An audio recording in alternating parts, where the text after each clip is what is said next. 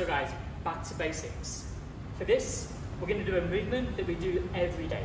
So every day we're sitting down, we're standing up. So we're going to go through the basics of this. So when you sit down, you don't normally sit down in a squat position like this. Normally you're going to sit down with your hips first, you're going to see where the seat is, sit down, and then relax. So that's what we're going to do. Then we're going to stand up, plant your feet into the floor, stand up in a squat position, then sit back down.